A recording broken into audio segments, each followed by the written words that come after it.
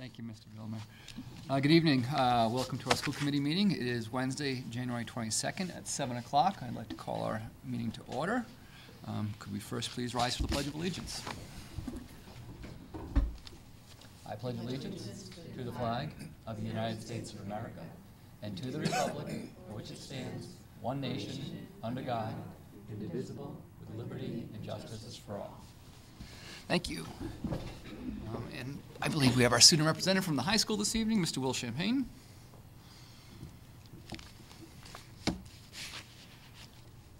Good evening, Will. So our senior, Lauren D'Amico, she just recently got recognized for the Scholar Award at Douglas High School. It's given annually by the Massachusetts Association of School Superintendents. And she was recognized on January 8th at the annual Scholars Luncheon, which was held at Assumption College. Holy Cross. Oh, at Holy Cross. Holy Cross, yep. Students today just completed the last day of midterms, and tomorrow we'll start with the third term. So it was pretty stressful, but Halfway through the year. yep, we are. Wow. I know it's going by quick this year. Our United Athletic team will play a volleyball match against Uxbridge on January 30th at the Uxbridge High School from 3 to 5.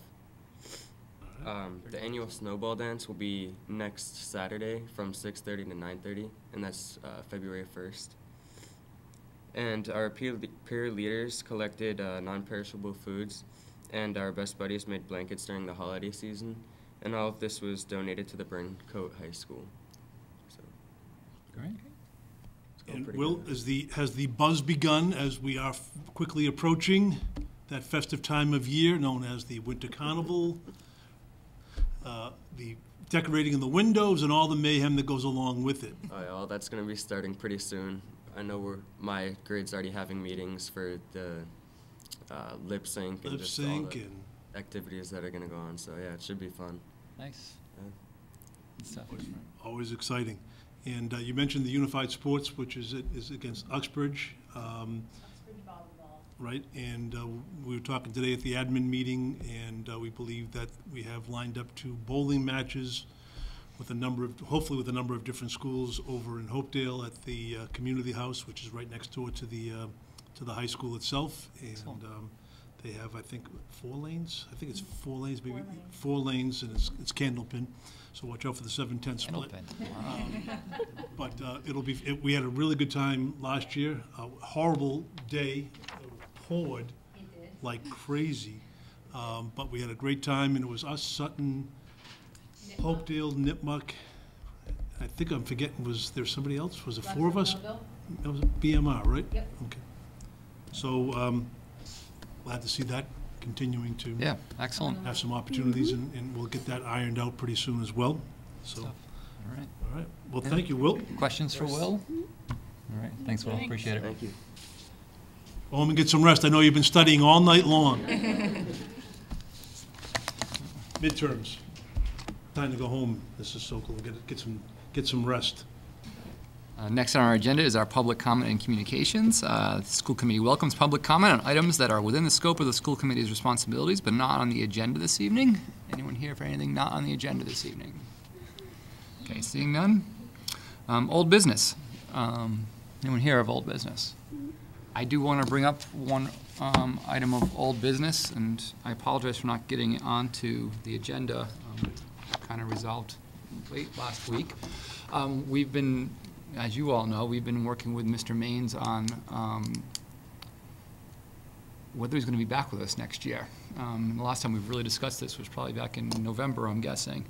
But during that time, since then, we've been in discussions with Mr. Maines around how do we keep him around, knowing that he's in a place where he's getting ready for retirement. And what we've been working on is bringing him back on a modified schedule, or a reduced schedule.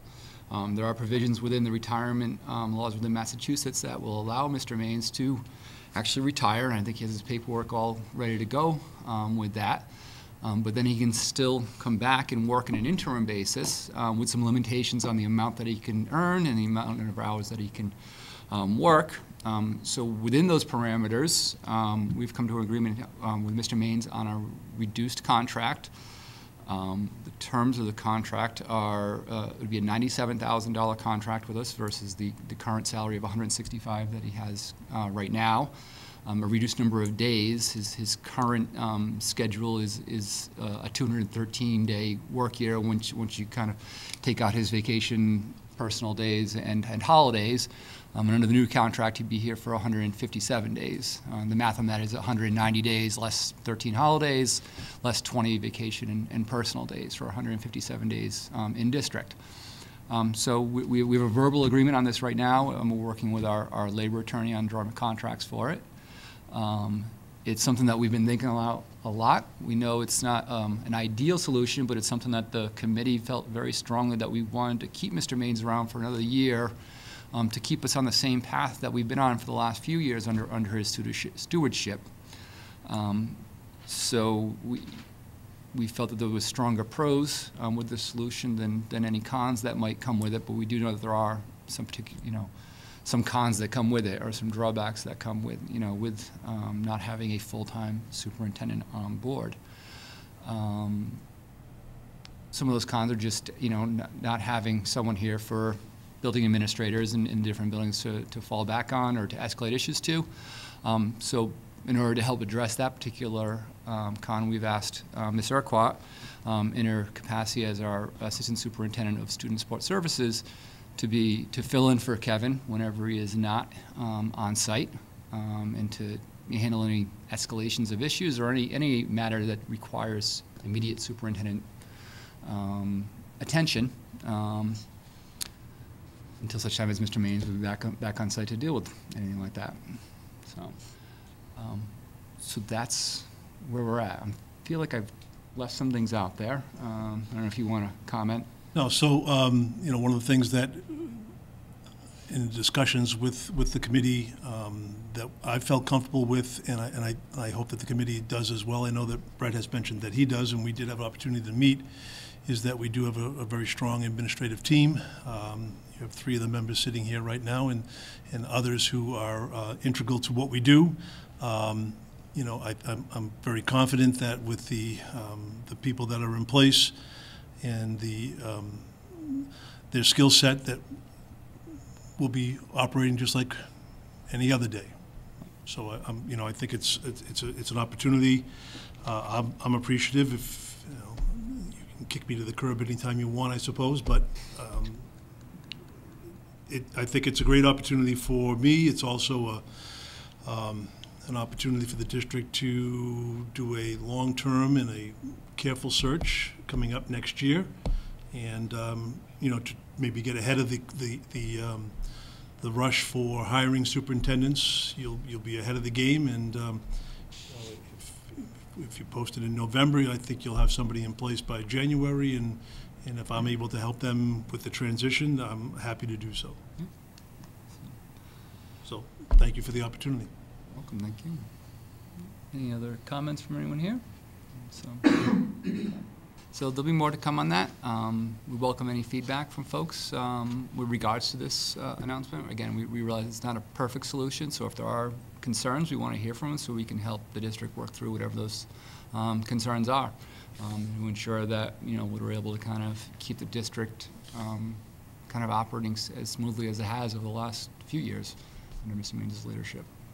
So with that, I have a letter for you. Oh. That will announce that I plan to retire on June 30th.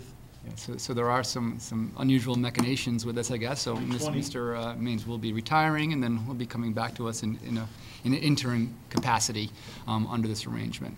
So just want to mention that this isn't an kind of precedent arrangement. It is unusual, but other districts, in researching this, I've found districts across the country that have moved either to a partial or reduced schedule with their superintendent, or in some cases just splitting their superintendent schedule across multiple districts in certain circumstances. So we know that Mr. Maines has been a very hands-on superintendent in his time here. So this just might mean that he'll be a little less hands-on, which probably has some drawbacks and probably be good for some folks in some ways as well. I'm sure they'll be happy to have me out of there here. Joking with him that maybe, there's certain things that he gets involved with, maybe he doesn't have to get involved with. So this will hopefully keep him focused on the things that he really needs to have his focus on. So, And this is not, believe me, I'm not a trailblazer. I'm not the first one who's ever done this in the state of Massachusetts. There's been a number of people who have done similar such things, and so I'm confident it'll work out well. excellent. All right. Well, glad to have you back on board for next year, and looking forward to continuing plan to move the district forward. I can hear you, Mr. Sokol. I can hear you telling me, "What, are you crazy?" I can hear you. All right. With that, any new business anyone would like to address? Okay. Then we'll move on to Mr. Maine's superintendent's report. So we are going to begin with Mr. Souza is going to do present to the committee. We had an opportunity to meet last week, I believe it was, with the budget subcommittee, and Donna is going to walk us through the needs of the district and the needs for keeping us current and up to date. This building is now, I think, in its 16th year, so some of the things that are in here are 16 years old. Yes. I would imagine that projector and that board is 16 years old. And, Board is, actually, the projector is not, it's already one of the ones that I had to replace. okay.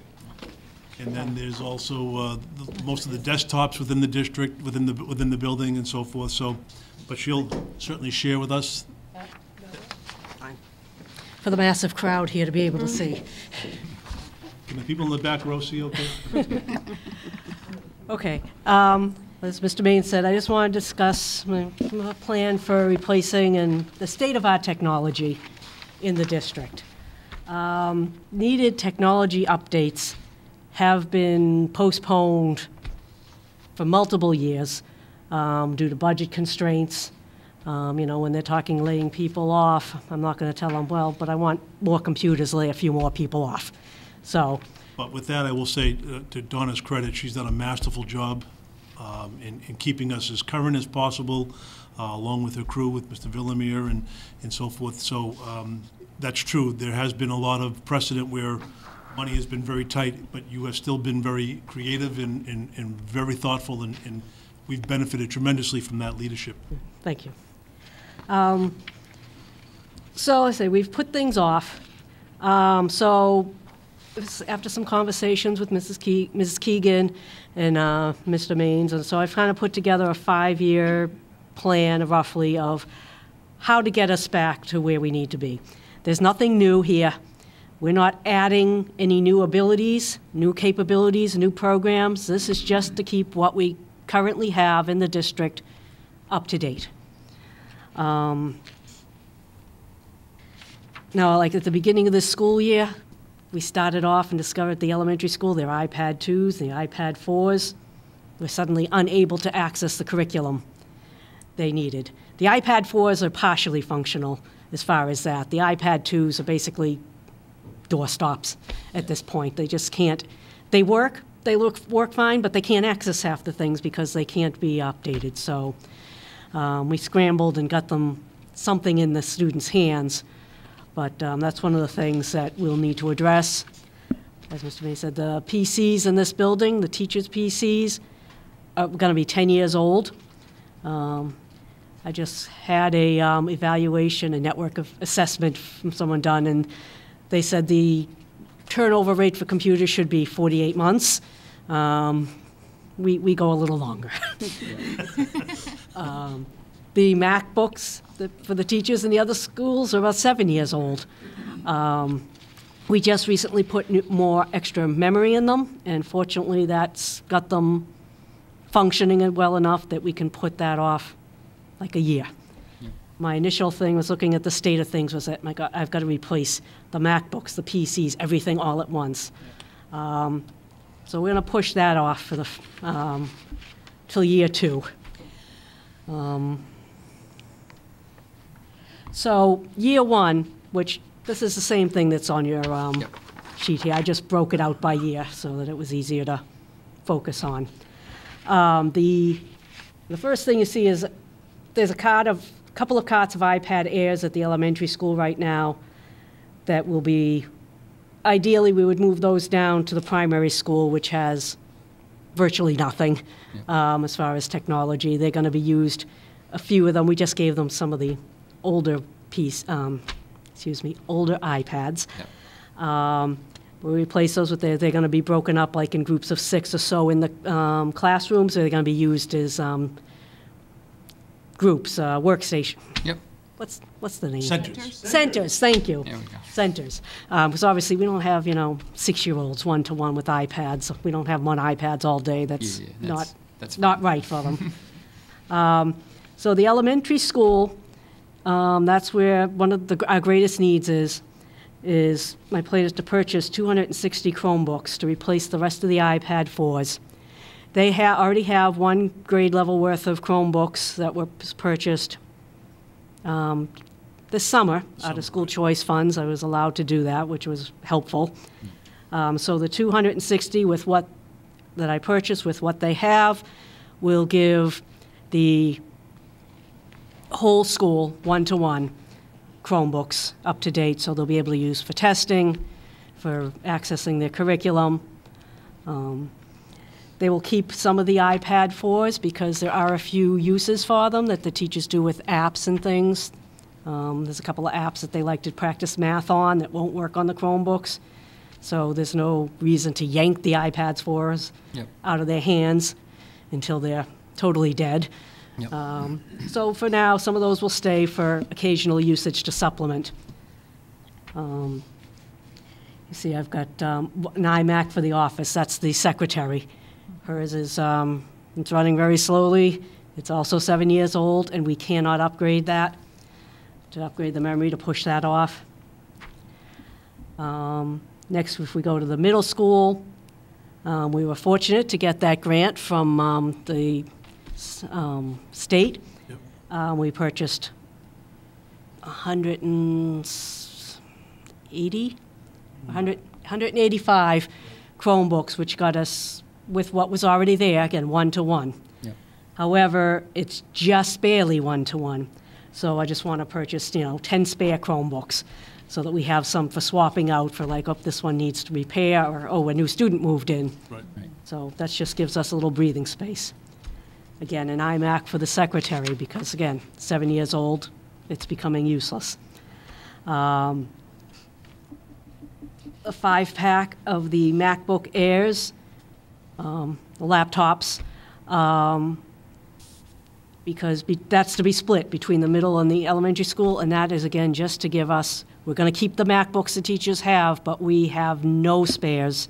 So if a new teacher comes in, we're scrambling. If one breaks down and needs repair, we've got nothing to, so this is just to give us a little breathing space. All right. Oh, okay, my thing is wrong there. I've got it at the middle school. It's at the high school where it says teacher PCs, 50 PCs. Yeah. Right. That is the high school. Yep. Again, those are replacing 10-year-old PCs. That's about $40,000. That's assuming new. I could probably bring that down a bit if I went with refurbished, but they'd have to be replaced sooner. Yeah. So it's kind of a balancing act there of which you'd rather, whether you'd want to pay now or pay later. Again, and these things are 10 years old. They are at the point where they are impacting the teacher's ability to instruct. Yeah. They go to turn on. They have to turn on the computer, 10 Eyewitness. minutes before class starts. It is. We'll be lucky to make them to the end of the year with these things, especially because I had to upgrade them to Windows 10 due to security reasons from Windows 7, and that really makes them run like molasses. Yeah. I can feel the teachers thinking bad thoughts about me while they're waiting for it to to turn on. So. So if we just keep 10-year-old software, we'd be all set. Yeah, but Is that the solution? No? they keep updating it, Yeah. The other next that I have on there is the Office Apps Lab. That's business Office apps, again, 10-year-old PCs, and I know the teachers come to talk to me and says, I know you know it, but they're barely moving. Right. And again, that's changing, so it's like, okay, the teacher can log on and leave it logged on, and I have a sneaking suspicion that many of them leave it logged on all week. But when you have a classroom lab, kids can't leave it logged on. They've got to log on and off, and they're having to waste classroom time waiting for those PCs to boot up. The next two items I have on there are things I'm hoping to actually get through capital, the capital projects funding. I'm going to bring that to them. Don't know what the chances are, but I've got them on here. But that's why it just kind of says capital in question marks, which is the classroom projectors, and it says 1/2. I'd like to about 1/2 of the projectors in this building are still the originals, which, like I said, they're about 16 years old. It's amazing they have lasted this long. It gets to the point that even if it's still working, if a bulb goes out, I have to replace the projector. There's no place to get bulbs for them anymore. So to try to split that, I'd like to do, half of those projectors next year if I can get the funding, half next year. That number is an estimate depending on what type I get.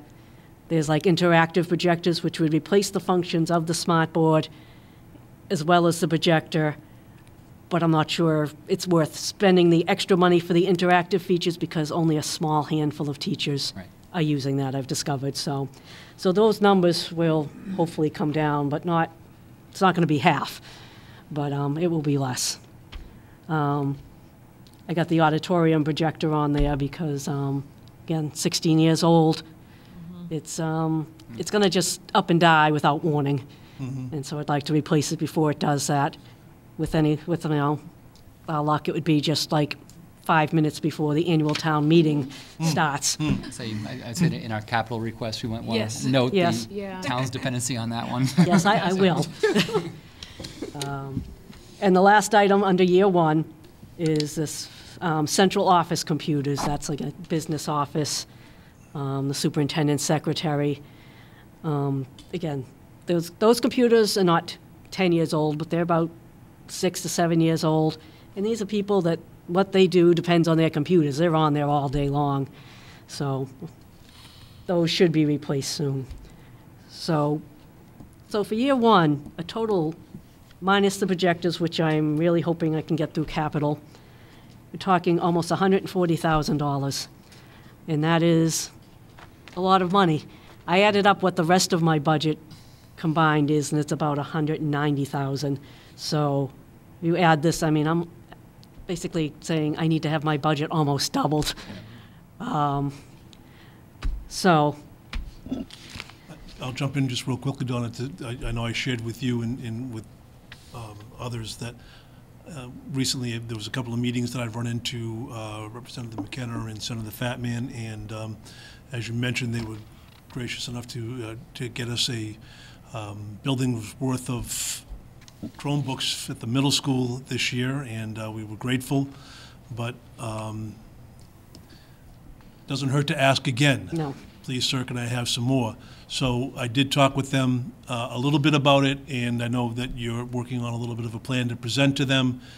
Anything they can do to help us out in light of the fact that, as we had talked about months and months ago when we started the school year, about trying to bring STEM to the pre-K all the way up to grade 5, and could we link it to that the need for good computers to be working with the STEM teacher, that we if we are able to bring that on board, that would be a nice way to maybe marry it together, because I think the state would look at it as the opportunity to expand our STEM offering is linked to the computers that we would be needing, and hopefully we can convince them to maybe come up with $65,000 or $64,000 for some Chromebooks again for us. it would be nice. You need the T for STEM. Yeah, T for STEM. Technology is. You need the technology to work. Right. So that would take, year one would take care of mostly a lot of this building. Year two, then we have to really look at those MacBooks that the teachers are using, and this is the other 3 buildings combined, primary, elementary, middle. So I've got MacBooks for the teachers. the current MacBooks, like I have here, like because the paras carry devices when they are working with students, I wouldn't be buying them new devices, but the MacBooks that the teachers are using, 'cause the paras are just basically taking notes, sending emails. So those older Macs we would use for that, so we would still be getting some use out of those. And we'd also have them for spares, for when something died. It's like, well, okay, well, here's an old one. It's slow, but at least it's something. I'm going to do my usual ask a question that I think I know the answer to, Okay. but any reason we can't use Chromebooks in place of the MacBooks at a much lower cost, or? We've discussed this. I know there are some schools that are discussing doing that. Yeah. Problem is things like the smart boards, the Eno boards will not work with the Chromebooks. There are software programs that the students, that the teachers use that they can't run on the Chromebooks. Okay. They're not quite there Yeah. for what the teachers need. I would not feel comfortable saying to the teachers, this is going to be your only device now. Okay. We've Makes thought about sense. it. At that They price point, I are a can't lot imagine cheaper. I it's mean, I can get a powerful lot of as the MacBook Chromebooks is. for, So, they won't last as long either. They do have a shorter lifespan, Yeah. but still, you can get a lot of Chromebooks for what a MacBook costs. Okay. But I just don't think it would be feasible. Not yet. yep, Couple more years, who knows? okay. Thank you. And one thing on here is a MacBook Air cart, which again, we have a cart of the MacBook Airs for use at the middle school. Things like the Lego Robotics uses it. I think the STEM teacher is making some use of them. So that's something that probably should be replaced, but I think we'll look at it that more then and see what use with the Chromebooks. Maybe they don't need, it was felt when they just had iPads that they needed those for a lot of things. Maybe with the Chromebooks, they'll decide, no, we don't really need those. So I'll kind of see Yep. what's happening. Again, the rest of the high school projectors. And then wanted to start with the TV production and AutoCAD class. Those PCs are several years old. Actually, they were donations from WPI, and I will continue trying to seek donations from WPI to take care of some of the other needs. And I think we had talked, when we talked with the subcommittee, about maybe switching these to the teacher PCs or the Office Apps Lab and the TV production. Right. Yeah, because the ones from the TV production lab would be actually adequate for the teacher's use. Yep. So that's a possibility of swapping those year 2 to year 1. Yep. But either way, we're talking 25 computers. Right. So the first 2 years are kind of front-loaded as far as the needs, just because it has gotten so bad, or we've fallen so far behind. So the next years are much lighter. The year 3, I want to start replacing on a cycle 1/3 of the Chromebooks at the middle and elementary school, so that we're on a cycle, so that we don't have to do them all at once again. Right. So to spread that cost out, so on a 3-year cycle, possibly 4, but that's about as much as you can reasonably expect out of the Chromebook, is 4 years. Donna, speaking of the Chromebooks, at the high school, we lease the Chromebooks. Yes. What's your thoughts? What do we do at the middle school? We purchase those? We own all those, yes. And is your plan for the elementary school, would we purchase those as well? I would prefer to do that, yes. I've discovered that leasing, it works great as far as we get new ones every 3 years, because it's a 3-year lease. Yep. What that means, they all come in, they all go out at once. Right. Trying to keep track of where these are mobile things that are in the students' hands, wandering about, keeping track of those and making sure we get them all back by the day that we need to lease. It's not impossible, but the thing is, whether we lease on a 3-year cycle or we do start replacing a 3rd a year, we're going to pay one way or the other. And I'm hoping to maybe eke 4 years out of the Chromebooks. Right. So that kind of, especially at the lower grades where they're not going home, they don't get the same abuse. Right, they should last a little bit longer. Yes. So, but if we do a lease, then it's 3 years and boom, and we turn it over. Okay, You very know, good, the thank option you. of stretching it. Um, Yeah. And I did think of that as far as for the teachers' devices, because they're PCs that are sitting on a table, or teachers' laptops, they're not as hard to keep track of. Teachers are a little more manageable than students. Yeah. But again, because the leasing tends to be, we can only do like up to a 3-year lease. To do more than that apparently involves jumping through massive hoops and hoopla. And we don't really need to replace them every 3 years. So we would end up replacing them more often, which would be great from the user end, but we would spend more money in the long run, I think. So, Right, so again, so year 3, I put up here on the primary school to upgrade network wiring, a cost. I don't really have a cost for that. That's just something that's kind of, and even putting that in year 3 is like a kind of random. Just at some point it needs doing. It needs to be on our minds. Yes. Yeah. So I kind of put it in there. I have no cost with it, but I just kind of put it up there. Again, replacing the Chromebooks. And looking at starting to replace the projectors in the middle and elementary school. Yes, you say starting, but is that replacing all of them Well, in both those that years? number And could is we split that replacing over 2 years? All of them. Like I initially had them all there, and I said, well, that's dumb, so I changed that. Mine is slightly different. Okay. I changed this today. To put replacing the projectors at the middle school and then replacing the next year, the one at the elementary school. Okay. Or it may be half at both schools and half at, because it occurred to me, I'm looking, it's like, yeah, those don't need to be done all in 1 year. Yeah. But they'll start going. Right.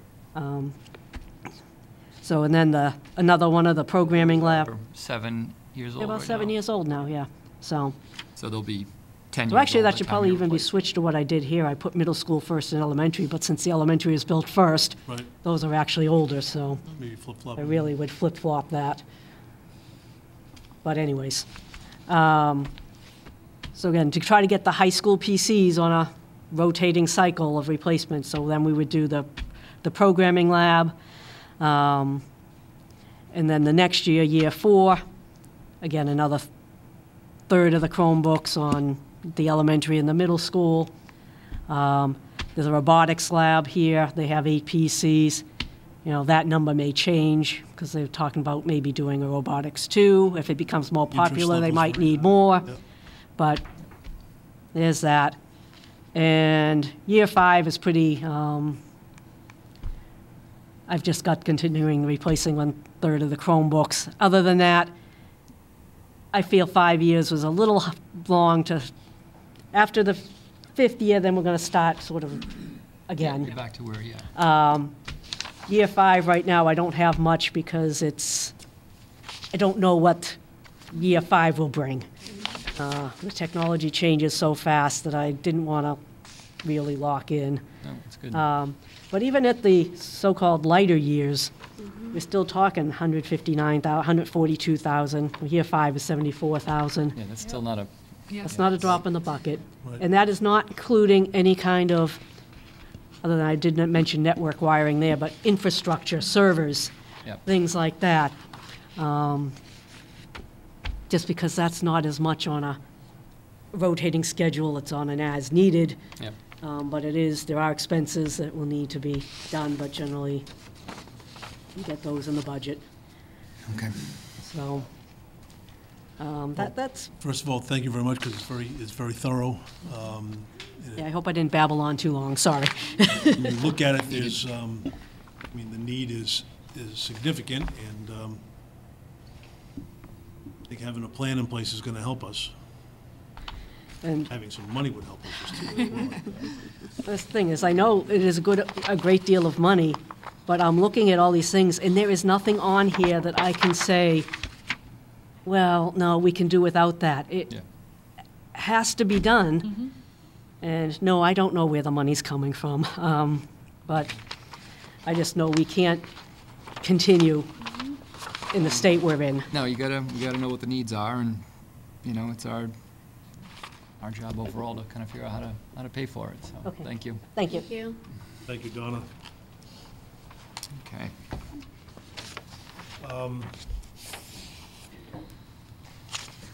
So the next thing on the superintendent's report, and Officer Filoni is here, so if you wouldn't mind joining us at the front of the table. Still disappointed there's no dog. For those who, I did provide at your place some information. As you know, we recently entered into, or I shouldn't say entered into recently, we updated the memorandum of understanding between the Douglas Police Department, Brett in his capacity as the school resource officer, and the district. Very thorough document that that Chief Miglianico put together, and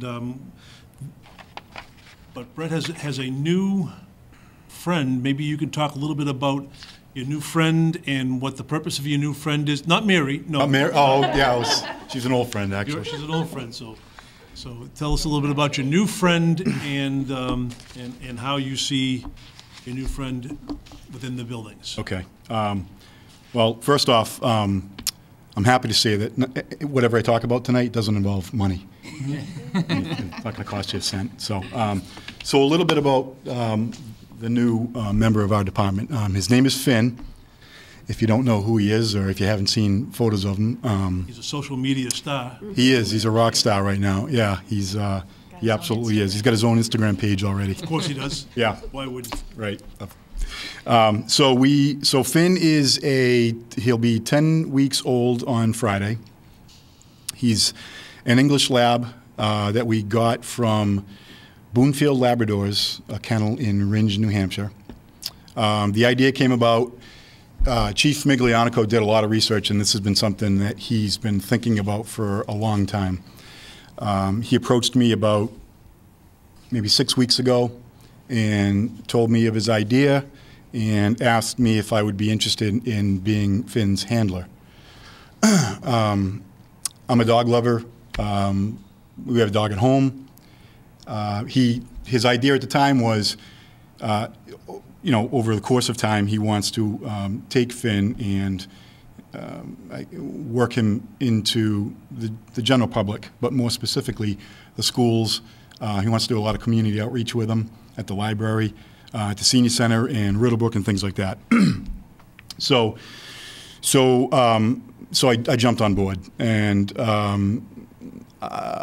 I guess about 4 weeks ago, maybe 5, he and I took a ride up to Ringe, New Hampshire, to visit the people. He found them online. He found them. There was a video out there that they were portrayed in. So he contacted them. We went up and took a visit. We met with the owners. We met with some of the dogs. And we essentially, during that visit, entered into an agreement with them. And they agreed to donate a dog to us free of charge. So a week and a half ago, they brought Finn to Douglas. They delivered him on a Friday. They picked him out. And they actually, their kennel, they breed dogs specifically for this purpose. And I didn't know this ahead of time, and we're still learning as we go. But this particular type of dog is, they have a great disposition, super temperament, and the fact that their dogs are all AKC registered dogs, and the fact that they breed them for this purpose speaks volumes about, they've placed dogs. They have a dog, the state police has one of their dogs, and they're getting a second one. Lunenburg Police Department has one of their dogs, in fact has Finn's uncle, and his name is Hank. So he's in Lunenburg. Franklin Police Department has a comfort dog, but it's not from the kennel, the same kennel. So it's kind of a growing trend. What I like about there's many things to like about it, but what I like about the idea is, if you don't know Chief Miglianico, he's very forward-thinking, he's very progressive. So we are by far the first department anywhere close to Douglas that has a comfort dog. So all right, I'm rambling, but anyway, so the idea is, over the course of the next year, we're going to get him all the training that he needs. He'll go through like a puppy obedience school, and then there's something called the Good Citizenship. Canine Good Citizen. Exactly, Canine Good Citizen. And then ultimately we'll go through an AKC sponsored comfort/therapy dog training with him. And that involves, some rigorous testing at the end of it. And we're prepared to, put all the effort into him. This doesn't really have anything to do with you guys, but the chief, told the selectmen and the town manager it's not going to cost the town a cent. Whatever the costs are will come out of the chief's budget already, or money that we take in through drug forfeitures or seizures and things like that. So currently, Finn is, he comes home with me at the end of the day. I bring him home. I bring him with me to work in the morning. He knows Mary Sokol really well already. He's introduced himself to, and actually Neely as well. So we started to do short visits, small visits, brief visits in the schools. The feedback so far has been nothing short of fantastic, wonderful. We haven't heard any negative feedback yet. So I guess what we're looking for here tonight is, and I have to thank Mr. Maines for putting together this this addendum. I think it's real creative. I think it kind of streamlines what we're looking to do. So we put together this addendum, or he put together this addendum. The chief took a look at it. We are in agreement with it, and I guess we're looking for your approval tonight to. A couple of things with that to jump on what Brett has shared with you. First of all, it's important to understand that Finn is a therapy comfort animal. Right. Not an emotional support animal. Exactly. Yep. Which is a very important distinction to be made within the schools, that Finn is not an emotional support animal that would be used for that purpose within our buildings. Right. He's also not exclusive to working and impacting just in the schools. You're going to take him, and he's going to be, as you said, senior centers and other locations, providing comfort and also to serve as a therapy dog. So, as I was saying in the very beginning, we recently renewed our memorandum of understanding. So originally we were thinking about, should this be a policy? And then we settled on the idea of just making this an addendum to what is a new document that we presently have. And so I looked at about 5 or 6 different sources that are out there and sort of pulled them all together and came up with this plan. And basically what we're asking of you is that you're giving permission for Finn to be able to be in our buildings and on school property, but with the understanding that while Finn is on property and in our school buildings, he is under the direct supervision of Brett and also, to a lesser extent, the building principals, and they would be responsible for managing what he's doing and while he's in the buildings. The expectation is for the police department especially, but it sounds like it's more on Brett's shoulders, that the licensures are up to date, the vaccinations are up to date, that well groomed and so forth, that Brett is directly responsible for him while he's in the building. Should Brett have a situation where he is needed to deal with a matter, we've talked a little bit about having 2 locations where we would be able to provide a crate within the building. So Brett has an office directly below us here that's big enough. We will be taking out the jacuzzi and the cappuccino maker, but we will be able to put the crate in there so that Finn will have a place to go. So I laud Brett for giving up those creature comforts, but we could put a crate there and also a place at the middle school. The primary school, we didn't think that there was a location that we could find in there. And we have a tentative idea inside the elementary school, but it's kind of in a busy thoroughfare, so we're not sure if in the library, in one of the rooms in the library would work from. So, and the idea being that if Brett has to deal with something, there's a place for Finn to go and so forth. And just to add to that, the cruiser, we're in the process of retrofitting one of our older cruisers, so we'll have a compartment in the back for him. So once that's completed, that'll be another location. I could put him in the cruiser, and he'd be fine there. We will, with your permission, reach out to parents to get their feedback as to whether or not we have students with allergies, anyone who has any kind of phobias or fears. And then Brett will be aware, and the principals will be aware of those students and ensure to the very best of our ability that there's no exposure to Finn because of that. Again, I think the most important piece of this is that it's not an emotional support animal. We do not have a policy in place. We do not allow emotional support animals in our buildings as of right now.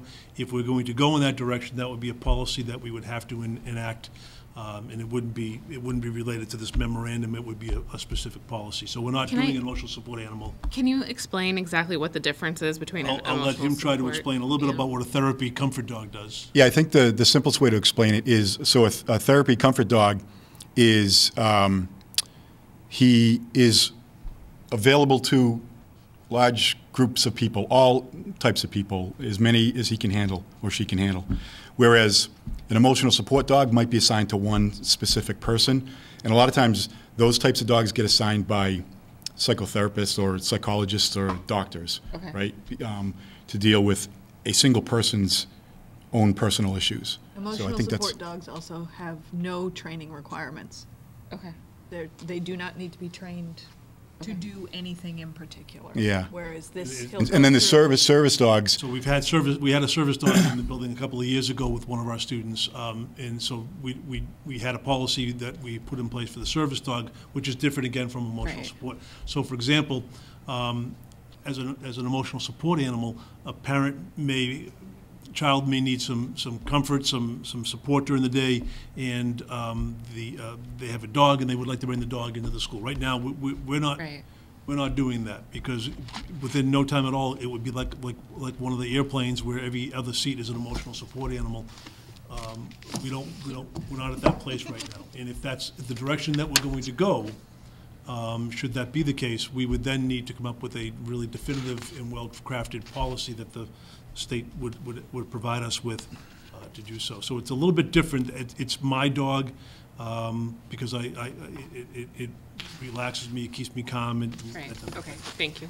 So, and I just want to make, that was the major piece that I wanted to make sure, is that the public understood that we are not an emotional support animal buildings, but this is very different. This is under the guise of the police department and so forth. So, and so the addendum, basically, what we're looking for is for you to give me the permission to sign off on this document with Chief Miglianico, and put this policy attached to the existing memorandum of understanding that would allow Brett the opportunity to bring his therapy comfort dog with him into the buildings, with all those provisions that we talked about with Right. regards to maintenance. Any questions for Officer Filoni?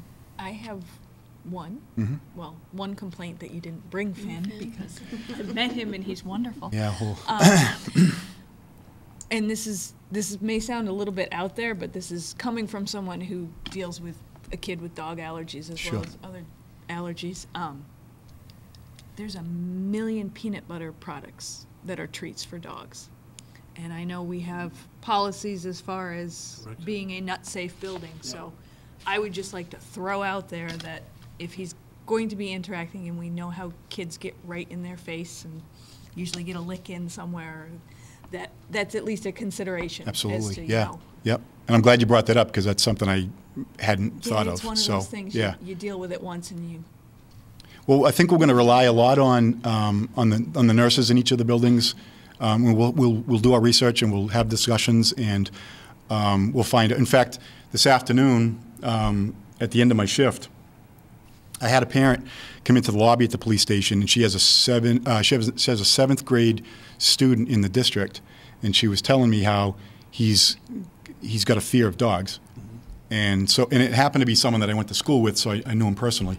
So after 10 or 15 minutes of discussion, I think we came to the agreement that she's okay, because Finn is at the age that he's at and he's so small, she's okay if her and I are going to get together at some point and see if her son is amenable to meeting Finn.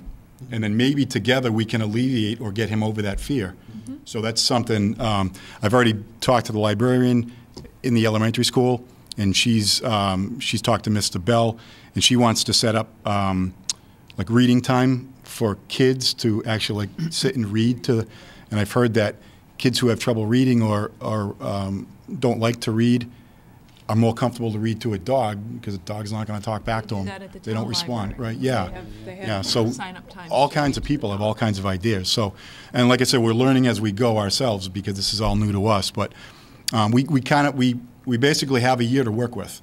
So all of the visits now are essentially socialization visits, right? For people to know them and get to know them, and we introduce them. And so we're going to go through all the training, and then by the time he's hopefully by the time he's a year old, he'll be ready to hit the ground running and do what he's meant to do. That's great. So yeah. I just add in there, I'm wondering if when you put out the survey, which I think is smart anyway, about allergies and phobias, I mean, you're just mentioning the story of a person to see if they're going to be able to, like attach to the dog and be comfortable with the dog, especially because he's so young. Perhaps in the survey, you can give parents the option about whether, if their child has a phobia, if they would like for you to encourage, Sure. to encourage contact, or whether they know it's extreme enough that like this is really going to set them off. I have 2 daughters who are afraid of dogs, and I would love for them to not be afraid of dogs. Yeah, I'm willing to work with. Yeah, we can. Ones. And I'm willing to think outside the box. And I told Yeah. this parent today, if it's something we can all agree on, she can bring her son to the police station. We could do it at the school. I'd be happy to go to their house. I mean, whatever it takes to make something like that work. Yeah. I'm just thinking there's some fears that are probably extreme and some that just need, a little tending to. Yeah, absolutely. Well, I'll be upfront and say that I do not like dogs. I do not like any animals, to be honest with you. Well, and that's why I was glad to hear that you're going to be around for another year, because I want to take advantage of that time, Mr. Means. I'm going to make you a dog lover before this is all over. My daughters have dogs now, and so they were good enough to give me a picture of one of the dogs to put on my desk and so forth. So, and I carried that with me for a lot of years. I still don't like dogs. I like 1 out of the 2. So that's 50%. That's way above where I thought I would be. But there are people who just don't.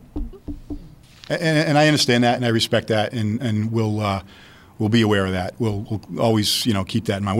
We're not looking to force it on anybody. Right. And in fact, if the principals in the buildings aren't comfortable for whatever reason with me coming in, I respect the fact that they have the final say over what goes on in the building. I totally get that. And Finn will be spending time at the station as well. Oh, yeah. It's not like he's going to be in our building all day long. Right, right. Oh, there'll be times that I won't have him with me. Right. So, Yeah, so. just to be prepared in advance for it. So, but if you noticed, if you look down at the consent agenda, because we wanted to present it to you, but it's also as a consent. So I don't know if you want to take that out of order and decide whether you would like to make a motion to approve the memorandum of understanding. I just want to say something in regards to what Mr. Main said, because I'm sure if there's anybody listening, I'm sure that there are some people probably cringing at the fact that someone said they don't like animals, because there are people out there like that. And I get it, because I was one of those people that was scared, deathly afraid of dogs. Never wanted a dog in my life until I found out my son had severe allergies to cats.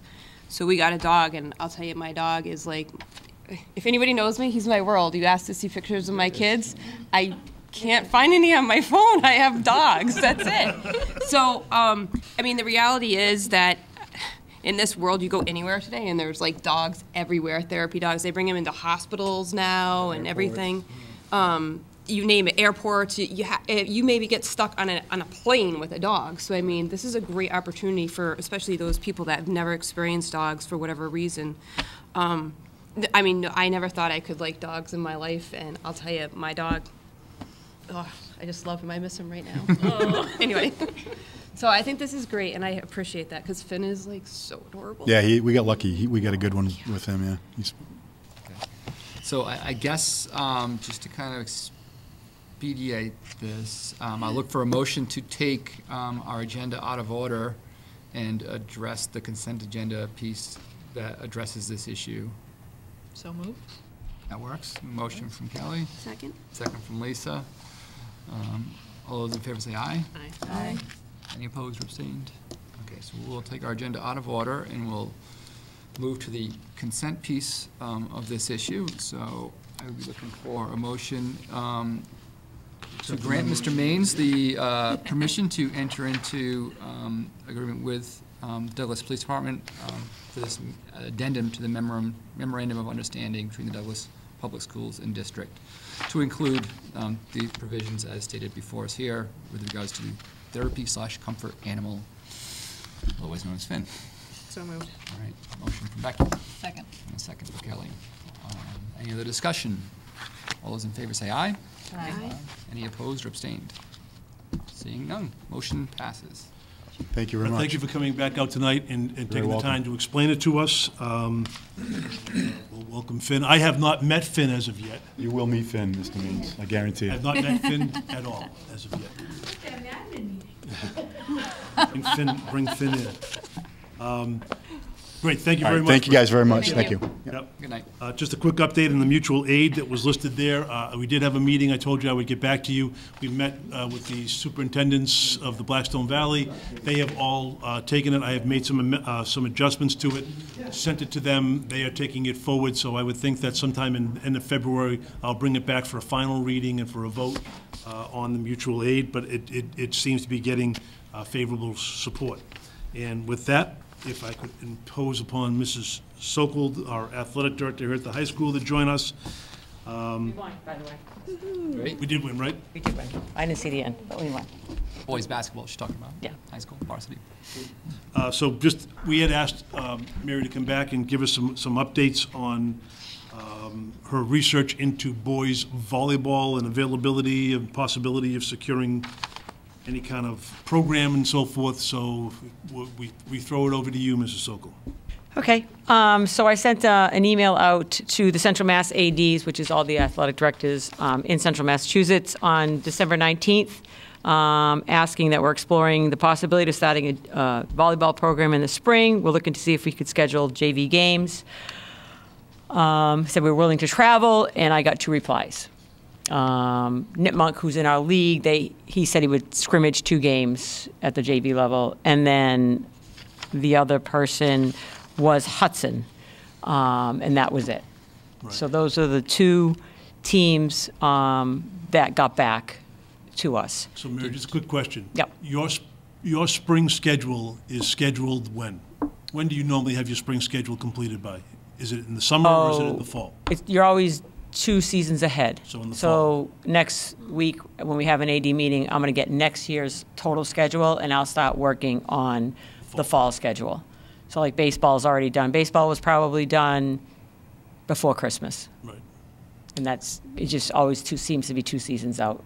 Because then you're Which scrapping is around. common practice for most school districts, most schools. Yeah, I looked up a couple of schools like Bellingham. They have 20 matches. You know, I just looked around off of that list that I shared with you, and everybody was full. Right. So even if we move forward, we wouldn't. I can't see us getting games, Right. to be absolutely honest. My recommendation, you could take it if you will or not, is maybe just to have a club team at the high school after school. And divvy up the teams, and you can rotate the teams. So everybody's playing on 2 different squads.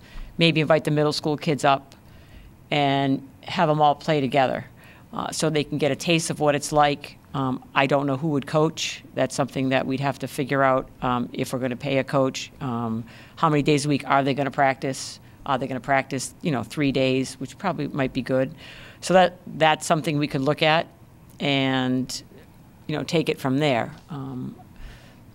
So the only possibility is if we were to do a club this year. Yeah. And allow them to learn the game, we have a somewhat better chance of making it.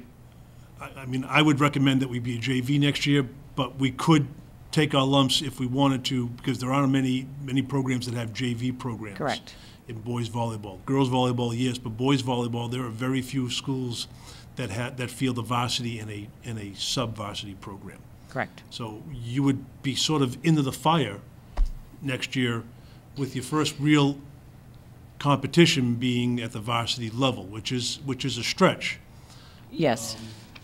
I was going to reach out to Mrs. Cicero. She was our coach when when we had a team, and I pulled off the schedules from 2012, 13, 13 and 14, and 14 and 15. We had it for 3 years.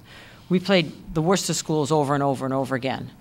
Doherty, Burncoat, University Park, South, and then we played Valley Tech. I don't think they have a team any longer. I looked on the MI website. There was nothing listed for a schedule for the spring. I did reach out to Dave Shea, who's the athletic director, and I said, Dave, do you still have, all your volleyball teams for boys? He said, yes. So I mentioned, we're looking, would we be able to scrimmage? And he said he doesn't handle the scrimmages as AD, he leaves it up to the coaches. So the coaches schedule their own scrimmages. So he wouldn't give us a game because he has schedules. So then you're looking at scrimmages. Scrimmages, do you get an official? So then it's just kind of, loosey-goosey, and So a lot of loose ends. do scrimmages during the year. If a team has a schedule, they can do scrimmages during the year. The risk they run is somebody gets hurt in a scrimmage, but the Right. risk they run in practice is somebody gets hurt in practice as well. So Right. you may be able to get some scrimmages, if you will, with maybe some of the Worcester schools, if they still have programs and so forth, so that at least there's some exposure to it, but Right, and I looked at Dave's schedule, and he has three games a week. right, and that's the hard part. So there's They're not really gonna no play a fourth learn- game. Yeah, that's tough because it can't count as it's just, the kids need a little bit of downtime, Right. and for teaching technique, where volleyball is such a technical sport, that there needs to be some teaching. So that's what, unfortunately, I wish I had better news. I wish I had 15 people saying, yeah, we want to play, and we could have moved forward with, an actual organized team. If you could give me some direction on how you want me to put it in for next year, I'll budget for it for next year. I always budget for it because I don't want it to disappear. Right. But, I'll need to know, probably October if we're going to make a go of it. Right. Because then I have to go out and find those games. And whether it be the Worcester schools or Assabet was on it, and Wachusett, Division I, huge school. Yeah. So those are the teams you're looking at, Medfield, who are phenomenal teams. So, you got to be, we want the kids to play, but what are we learning if we're going against team and just, getting devoured by a highly skilled team? So that's what I have to do. If we could do club that and try to look at team schedules, and if they've got one game that week, would they be willing to come out? If they got 2 games that week, would they want to play on a Saturday morning type of thing? Which we can try to find some competition for them. Right. And they could play amongst themselves. Like Right. you could have Squad A, Squad B for a week, and then you switch up the teams and you have a different mix of kids. And then we'd have to find someone that could coach. Right. So we would need to figure out the dynamics of this also.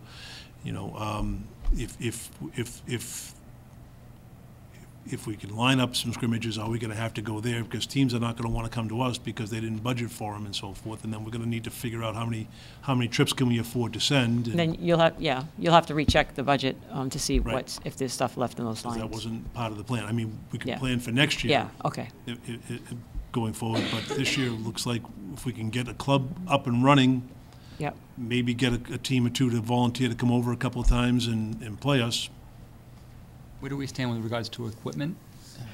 Well, I had, when I presented it last time, I had it all cut out as far as, we have a net for the girls. We got a brand new net, so we could use that for a game net. We have the nets that came with the building. They're worn and torn. The poles are a little, shaky, but I would probably have to get some new volleyballs. That's pretty much it. Club team, if we're going to put them in uniforms, I'd have to buy uniforms because the ones they have now, the strings and the shorts crackle when you pull them out. So they need to be taken out of service. So equipment for volleyball is just pretty much volleyballs and a net, which we have. What is gym availability? Good question. Because I know it can get tight in the spring, especially early Yeah. in the spring when the weather's bad. Right, so you have baseball, softball, JV baseball, JV softball, and outdoor track. Yeah. And it's kind of like, what goes on during basketball is the coaches are excellent with sharing and rotating. We'd have to come up with a schedule. The problem with the gym is that that's where the batting cage is. Right. So, baseball and softball need to be in there. And volleyball needs to be in there as well. So we'd have to sit down and come up with, I would have to sit down with the coaches and do the whole season schedule for indoor, so everybody knew and parents knew ahead of time that, okay, we're 7 to 8 tonight. And How long are they using the indoor batting cage? Do they use that all throughout the entire As soon as they can get as out, soon as they're they can get out, we outside. kick them out. Yeah, And they're Brian goes outside. out in shorts when it's snowing anyway, so the baseball team does get out a little earlier than most. And John uses the municipal center if he can get it, Yep. to try to alleviate the backup in the gym.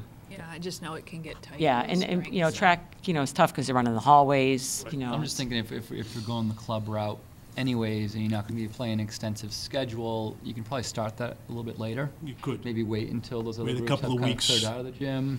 Yeah, absolutely. Because Absolutely. there's only so much practice you can do too before it's going to get Right. old for them as well. So Right. I think they March, maybe don't need as March much 16th time. is the first day for spring practices, March 16th, so they'll be inside. Started in April with. So if we start in April with the club and, the teams are outside, and Weather. and if there's bad weather, then, the varsity in-season teams, the basketball priority. have priority, and then if volleyball has to get bumped to 6 o'clock at night, then has to be an understanding. Put it all on the table so everybody understands what's going on. Maybe we could make a beach volleyball court. Sure. Put it next to the outside basketball court. So I guess the next step would be, we have a number of students who have signed up. Yes. Maybe you should meet with them to find out if they have if the interest is still genuine, if we're only going to be able to do club and try to get a couple of scrimmages if we can Okay. with other schools to try to get it going for this year, and with the expectation that if we can sustain the interest, that we would look to put it online for next year. I think we did 3 years. Yeah, it was 3 years. Of boys volleyball, and then we tried co-oping in another, 1 year, and we ended up, what we don't want to have happen is what happened is that we were signed up to play We had a 20 full schedule. games, and We had a all of a forfeit. sudden we had to call and tell all those schools that we're not playing. I think we had to forfeit all those games too. Yeah, we did, and then it becomes hard to reach out and say, hey, we're back. But back again, you want to play us? No, that's okay, because there's no guarantees, so. I'm glad you mentioned co-op. Are there any co-op opportunities around The only us? team around here in our league is Nipmunk that has volleyball, Mendon. Chris has a full squad, or he may co-op with Valley Tech. I'm not exactly sure. I can look into that. Sutton may be interested.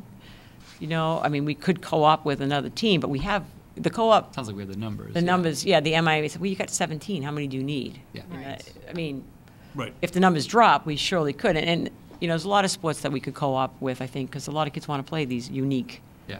We have a girl that wants to play lacrosse, one girl. Right. So I'm looking for a place for her to play. Right. So my only concern is sustainability. Well, I think last time someone asked me to talk to Paul. Paul does have volleyball standards that go in the floor at his gym. At the elementary At the elementary school. So, the best place to start sports is in the middle school, because we get them young, we get them there, they get an interest. So if he could start something down there, he may have to play like a freshman team. There are some teams that have varsity and freshmen. Not a lot around here. We'd both have to do some research. But that's where the interest, if we get them there, we've got them. Like soccer self-fills itself because they start this little. Right. Where volleyball's a great sport, so if he can drum up some business at the middle school and kind of continue to be that feeder, then they'll take off and it'll be great. But we just need that feeder system. Boys volleyball is a difficult one to sustain. It has been for us, but not just us, but for lots of other schools. Yeah. There are some leagues that have a pretty strong, like the Tri-Valley does have. Well, smaller schools boys because volleyball. you have the track and Because you of have baseball. baseball, a lot of And baseball. so Most of it's, them are baseball, or most of them are lacrosse. That's and lacrosse. what's been, and then, of course, you've got track. So you're talking about 3 sports. Sustaining 4 sports becomes, especially in a small school like us, Right. sustaining 3 sports would be very difficult. You've got baseball, you've got track, and, then I don't know that we would have a ton of additional interest. But I would prefer to have it, but if we're going to have it, I'm hoping that we're going to have a run of 10, 15, 20 years of interest, rather than, 2-3 years, and then we're back, closing it back up again, and Right. so forth. I think currently most of the interest is out of a group of juniors. Is that right?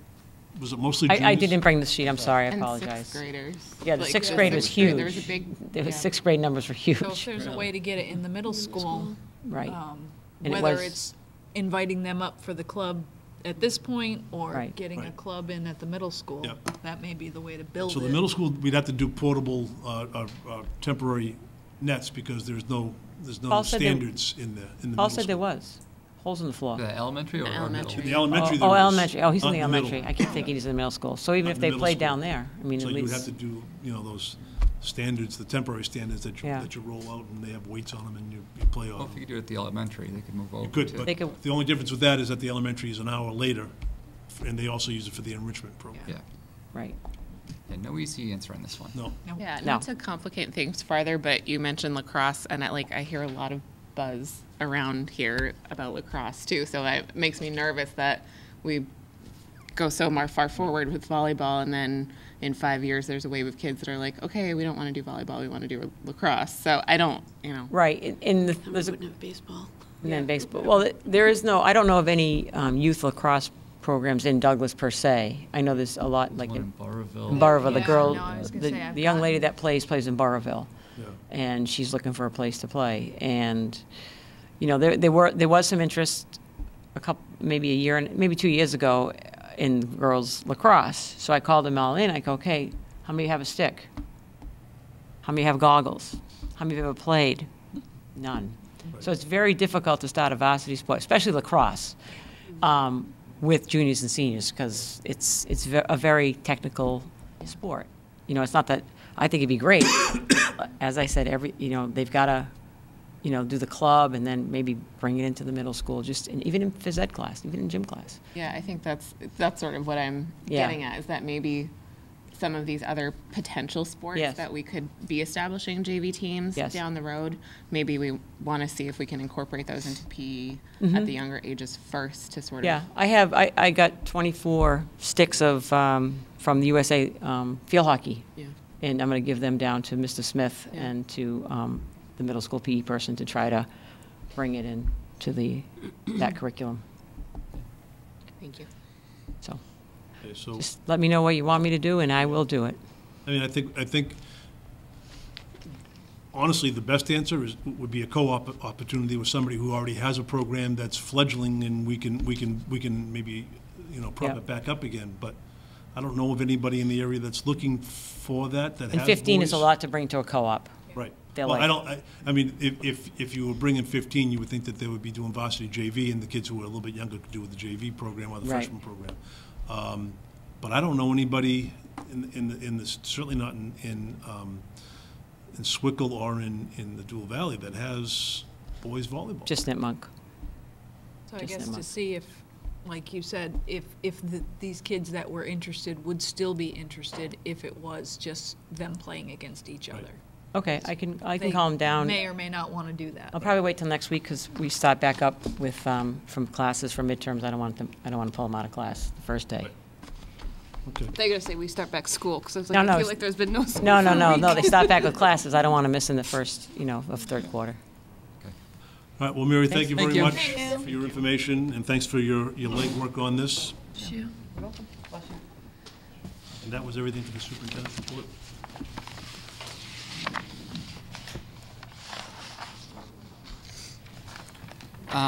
Sorry, next on the agenda, school committee and subcommittee reports, our accounts payable report. On January 16th, 2020, I signed 10 batches totaling $146,135.09. Nothing unusual. Okay. And I apologize, we did have a budget subcommittee on January 15th, and I should have had it added to the agenda, but just my notes from that, our agenda was technology planning, the information that Donna presented earlier. We had a longer conversation on that. Just some special education openings, not any new needs, but just Neela gave us an update on some positions that have been open for some time now that have not been filled. And starting to look at some other options for those positions at this point. Had a discussion on staffing and some retirements that have already come up for next year. as well as discussion of some stipend positions for some clubs that are either existing on a volunteer basis or new clubs that have been sought out in unified sports as well, and had a discussion on those and what potentially the stipends would be. Nothing that I think we would act on this year, but, ask Mr. Maines and Ms. Keegan to make sure if we're pursuing these to include them in the first draft of the budget, or at least for their cases, if, I leave to their discretion as to what they present to us, but it was something that we would try to address for next year, if anything. And then just a general discussion on FY21 budget and projection kind of assumptions there. So that was our budget subcommittee. So just a couple things with that. Sorry, but on the Yes. consent agenda, we're supposed to ask you to vote for getting rid of some obsolete iPads. Right. Yep, that's still coming Oh, up. we're not, that's down below. Yep. If you, Oh, I'm sorry, I thought you had moved past. No, we it. jumped just that one consent agenda item, then sorry. we're going back. Yep, sorry. No worries. but coming back to that, in the middle school, I believe, really, we have 3 positions that we haven't been able to fill at this time. You have 2 paraprofessional and 1 ABA. So we continue to Post and look. to post, repost, and repost, and review, and we just can't seem to find so we will continue our efforts, but Mr. Delaney and I have started talking about other avenues because we're pretty tight. Yeah, Brian has done 2 or 3 interviews the last couple of days, but Can I ask, obviously, you don't know, but is your opinion that it has to do with the pay? Or is it that the people aren't out there looking? I think 50% of it, I think sometimes we find the correct people and pay can influence. And I think the other 50% is we're just not finding people with the qualifications Okay. that we're looking for. so Yeah, I imagine similar to our district, other districts have added a number of paraprofessionals over the years, and the population of people with an inclination for that work and their qualifications has dwindled currently. So it's a tight labor market right now. So okay. And just other notes on school committee and subcommittee reports. We do have a negotiation subcommittee meeting tomorrow morning with our initial proposals with the DTA. That meeting happening next Tuesday, 28th? 28th, yes. Yeah, Yep. Tuesday the 28th. So, And just an update that Neely and I are scheduled to meet with the DTA on the 27th after school. One of the things that will be on the agenda is to talk a little bit more on those positions that you just mentioned, the clubs and organizations. okay, great. Okay, with that, we now will move on to our consent agenda. And we have a couple sets of minutes to approve here. So December 18th is the meeting that I was not in attendance. Was I not in attendance that one? No, I Yep, was. that's the one you weren't Okay, here. yeah.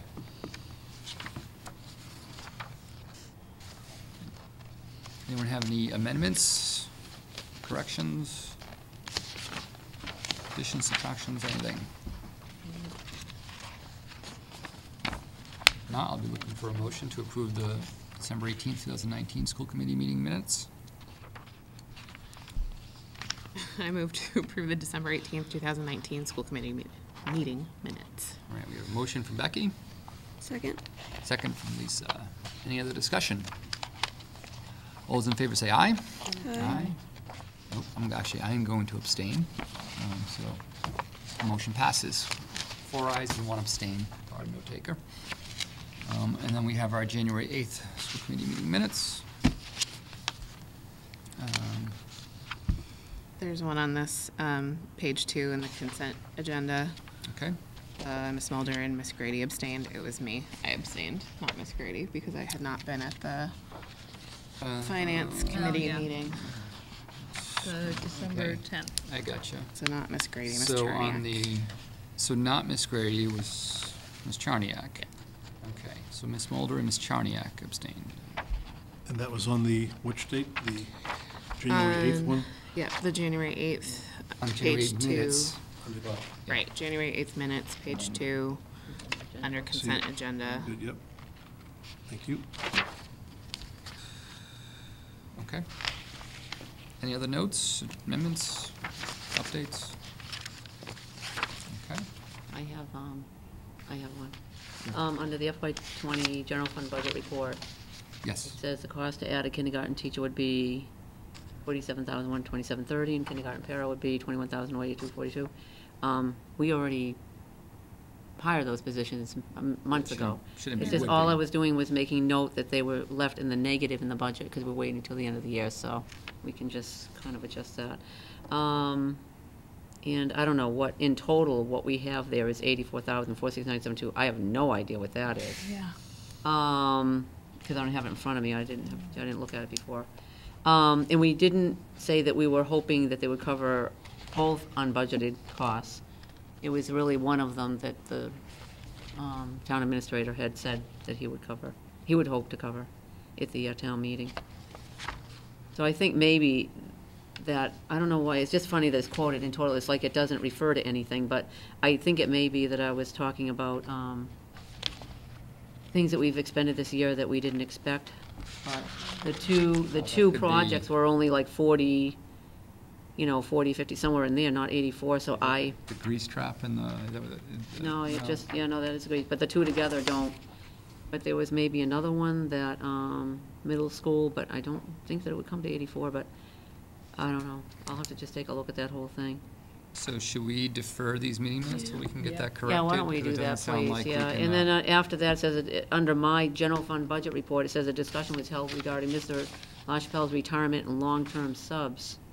I think there was a very Mr. Maines brief made, but question that on had that. nothing I to think- do with the budget report, Yeah, it really. didn't have anything, I think it was, I it don't was a know. bit of a non sequitur for me, Yeah, where I it's just just a- asked, his name came up and I asked about his retirement, but it really had nothing to do with your report. Yeah, why don't we table it until next time, then I can get the specifics. Okay, thank you. All right, so we will table that item. Next up, we have our Douglas High School Student Council trip to Hyannis, Mass. High school, and who is the advisor to the student council here in Douglas High School. And I'm sorry. An annual trip that we have. Yeah. Could you reintroduce yourself again? I missed that. Oh, it's okay. I'm Alicia Leclerc. I'm the student council advisor and Spanish teacher here at Douglas High School. And I'm just here to request approval for the annual Massachusetts Association of Student Councils trip to Hyannis, which is a conference that students in all across Massachusetts attend. I went last year as well. I think that Josh probably did the approval request that year because I was not here. So yes, it's on March 4th to March 6th this year, and it's at the Hyannis Conference Resort and Conference Center, and it's an opportunity for the students to attend workshops, and there's students that host workshops, and I also attend advisor workshops, and there's speakers and activities and Will we be running into the ocean again, or? oh yes, there's the polar plunge for Special Olympics. Yes, the students want to do that again, so I watch from afar. It's already so cold because I don't blame you. we're on the beach and it's windy and it's March, but it's for a good cause, so. I see you have 12 spots that you're looking to fill. Yes, we actually have more than that. We have 15 students that are attending, and we should be getting the extra room because I've been talking with the people, so they just give that limit and then they kind of, make amends to whatever schools might need. And so I have another chaperone coming, Nicole Noe, who's the senior ed class advisor. And yeah. Okay. So it's something that happens every year, right? And permission slips happen, and I have a meeting with the parents or guardians of each student attending. Okay, and you're leaving in the morning on March 4th, coming Yes, back? and we go on the bus with Oxford and Sutton High So we do student share, council. okay. So we that's good. share a bus, yes, to alleviate costs and all of that, and so that we can have a nice coach bus instead of a school bus. Nice. And so we'll be back on Friday the 6th, like after school is already over, but Right. they know that, and their parents, they have rides set up and all of that stuff. And then they come in a little early on Wednesday morning, and I check their bags just to make sure that they don't have anything that they shouldn't have, but Right. no problems last year, so. Yep. Great. Great.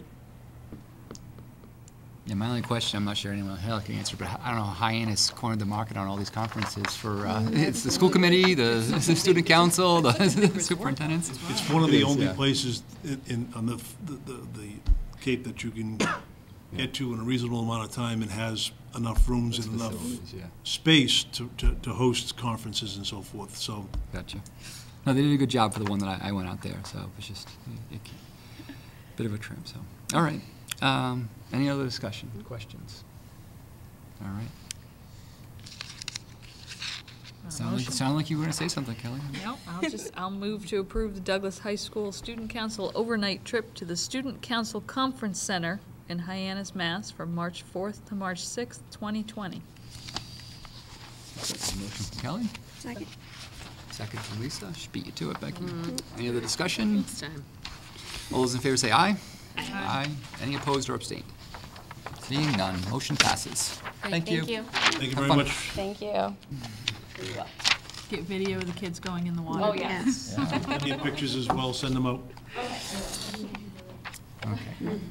If, So- I'll put, if they raise enough money, I'll do it. Thank you. Good night. Good night. We've already approved our motion with regards to the memorandum of understanding with Douglas Police Department. So now we get to Ms. Sosa's disposal of obsolete iPads. Very anxious. I know. Can't wait to get rid of these things.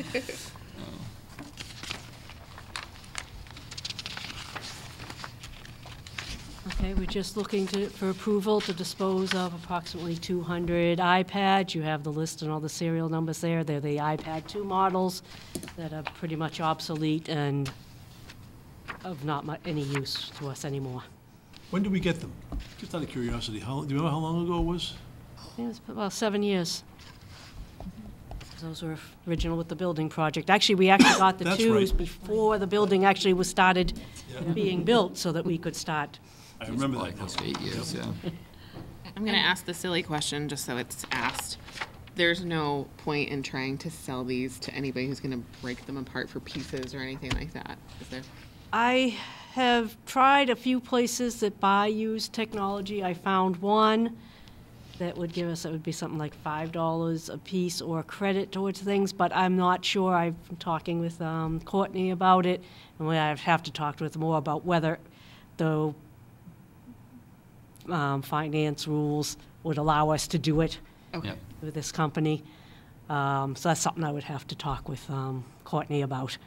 I mean, if I could get, I got a quote from them, again, depending on when I send them in the condition. Right. If I got credit because they sell refurbished things, I might be able to get 1 or 2 refurbished MacBooks. So, I mean, if it's possible to do it, it would be great. So, once this is approved, So, I'll look into that, but okay, but do we no one's already have- clamoring to buy them, Yeah, I was let's gonna say, do we already- say that. How would they be disposed of otherwise? We already have Well, a we company. go through a that- company that technology goes, they take it with at Yeah. no charge to us, it's recycled, batteries will be pulled out and. Yes, I was actually thinking the opposite. I'm like, I'm surprised it wasn't a cost to Right, go there's along an with it expense to because get they're, No, there's actually no cost to us to Yeah. get rid of them. Because I'm sure there's enough that they can find the salvage to offset whatever the recycling costs are then for the stuff that, is hazardous or whatnot, so. Will they take my 32-inch Sony Trinitron that's in the basement? I would love to get rid of it. Nobody All will take it. 300 pounds of it? Yeah, Oh, right? It's brutal. You get a forklift and you get it in here and, But it was high definition. 160p, what Yeah, well, back yeah, then? All right. Any other questions for Donna on this? Feels like a no-brainer. Looking for a motion in that case. I move to approve the disposal of iPad twos as delineated on the attached listing entitled Douglas Public Schools Listing of Functionally Obsolete iPads, School Committee meeting January 22nd, 2020. Motion from Becky, Second. second from Kelly. Any other discussion? All those in favor say aye. Aye. Any opposed or abstained? Seeing none, motion passes. Thank you. Thanks. Thanks, Donna. Okay. We are up to our school business and operation managers report. Ms. Keegan? I don't have anything this evening. Okay, thank you. Topics not anticipated. Seeing none, we do not need executive session this evening. Oh, I'm looking for one matter, sorry, not topics not anticipated. We did discuss that our upcoming schedule, we have our February 5th is our next meeting. Right, you were looking We for... believe we would like to have, so normally the following meeting would be 2 weeks later, which would be in the middle of February vacation, which we're not would be going a to problem. have a meeting then.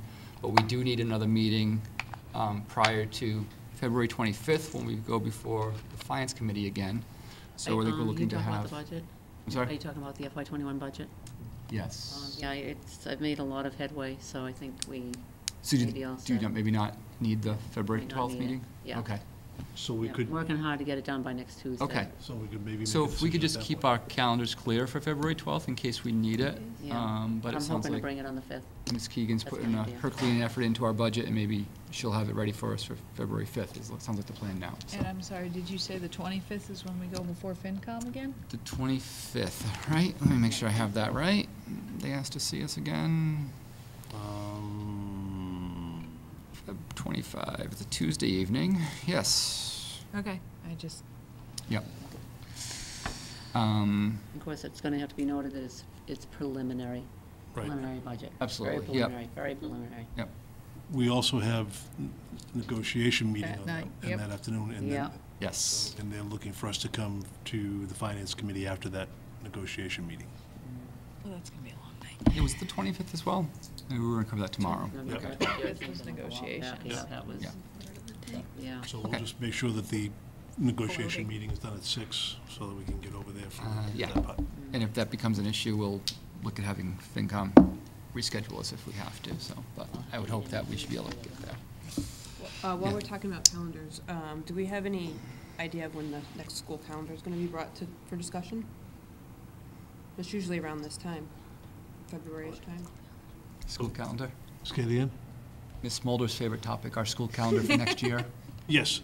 So, I'm sorry, this was from Josh. I should have mentioned this. Josh Romano was just texting me saying he's not going to be in tomorrow. I'm sorry. Josh's dad passed away, and today was the service. And he had indicated he was going to be in. He was telling me that he's going to be out because he needs another day, so. Our thoughts are with Mr. Romano. So, but anyway, so the calendar, in rough draft is ready. Okay. But one of the things that we were talking about today was we would like to come before the committee on, what's the February meeting? 5th. So the primary school and elementary school would like to request 2 additional half-days for professional development. Okay. And they'll put together a presentation, so we're sort of holding it until you decide whether or not that's something that you want to do, and then we would agree on some dates, and then we can bring it forward in the end of the first meeting, I guess in March then. Yep. For approval at that time. Okay. So it is in rough draft, but we do want to get together and see if the committee is amenable to that. Okay. Just as part of that discussion, if we include kind of where we stand with regards to time on learning and what the minimums are and where we currently stand on that. So that's- just to- I'm sure it's covered, but just, So the elementary and the middle, and I'm sorry, the teeing up my elementary and the question now, primary, so. way over the time on learning, so they can afford to do so. One of the things that we're hearing is that we've been doing the vertical teams, and then we did the horizontal during the professional development day, and that went very well. And so, but we know that if we continue the work with some additional time, we think we'll continue to make some progress on curriculum, on working between different grade levels and so forth. So well, they'll present it on this. I think it's a great idea for them. I don't think necessarily for the high school and the middle school that it makes much sense, but for the lower grades, it would make some sense. And there would be no busing costs or anything. They just swap the bus route Yeah. times and so forth. Gotcha. Okay. Sorry. Nope, thank you. Okay, so with that, I will look for a motion to adjourn at 8:35. So moved. Motion from Becky, Second. second from Julie. All those in favor say aye. Aye. Aye. Any opposed or abstained? We are adjourned.